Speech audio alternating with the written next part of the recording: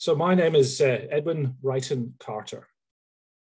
I was born in Holloway, London in 1899.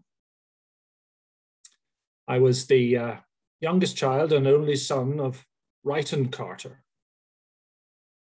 I was very disappointed that when the war started, I was only a young lad of 15. I so wanted to join up and do my bit for king and country. So in 1916, when the war didn't end in Christmas 1914, like we were told, I went with my father, because I just turned 17. I went with my father to sign up in Cricklewood, where we lived in London. So we went down and he signed for me. And the recruiting sergeant said to me, well, my son, what would you like to join? And I said, oh, I'd like to join the cavalry, please. And so I signed up. He said, have you got any skills? I said, well, I'm musical. He said, excellent, we need trumpeters. And so I became trumpeter Edwin Righton Carter of the 1st King Edward's Horse. I was sent off for training, immediately boarding a ship, but not heading for the front in France. We went to Ireland. I ended up in a place called the Curragh in County Kildare, where all the cavalry regiments went. And so I was there in April 1916 when we got word that there'd been trouble in Dublin, some sort of rebellion. So we were mobilized and sent to Athlone to guard some artillery pieces in case the rebels got their hand on them. But nothing happened. We didn't see anything, and we continued with our training. After months of training in Ireland, I finally got a pass to go home and see my parents in London. And so I left the Curragh, went by train to Dublin, Dublin to Dundalk, Dundalk to Greenore. I was to get the SS Connemara, travel with the London North Western Railway to Holyhead and on to Euston in London. I must say I was apprehensive that night. The storm was terrible. I'd never traveled on a ship in such a storm.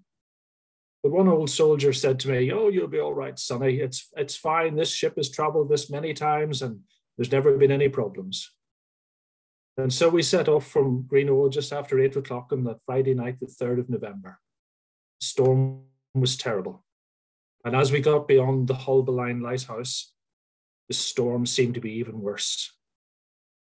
The last thing I remember down below, it was very dark, and the next thing I heard a crunch of metal. Seawater came pouring in. Steam was all around me. And I remember no more. Apparently, it was several weeks before my body was washed up on shore. I was recovered late, according to the official record of the London North Western Railway. My parents were devastated. They agreed that rather than bringing my remains home, that I should be buried where I was found. And so I was buried in a grave in Holy Trinity Church in Carlingford. My parents declined the offer of a Commonwealth War Grave headstone and put up their own marble cross and surround on the grave and put lead lettering on it to commemorate me. And there I lay. My parents died, my sisters died, my family had forgotten about me. In 2012, the 96th commemoration of the sinking of the Connemara and Retriever, 2 gentlemen had a chance meeting. One was an avid historian from Warren Point, who was really interested in the story of the ship. The other was a gentleman from Downpatrick. The gentleman from Downpatrick told a story about a daughter of his who lived in England, who was married to a chap.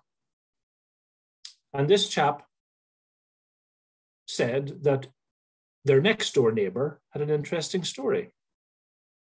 So Mr. Dickinson talked to this chap from Downpatrick's daughter and said, "Oh, my uncle died in Ireland on board a ship." Chap from Warren Point was intrigued with the story, and he said to the chap from Downpatrick, "And what was the name of this soldier?" And he said, "Oh, his name was Edwin Righton Carter, but we don't know where he's buried." The chap from Warren Point said, "Oh, I'll take you to his grave right now." And so they went to Carlingford. The chap from Downpatrick couldn't believe the story. He was on the phone immediately to my nephew in London, Mr. Dickinson, immediately telling him the story that the grave had been found. By 2013, plans were made to restore my grave. And by 2014, I had a new surround, new marble at the top, new cross, new lead lettering. And hopefully for the next 100 years, people will see and remember me in loving memory of Edwin Righton Carter, aged 17 years and 7 months, trumpeter, King Edward's horse, perished in the Connemara disaster, November the 3rd, 1916.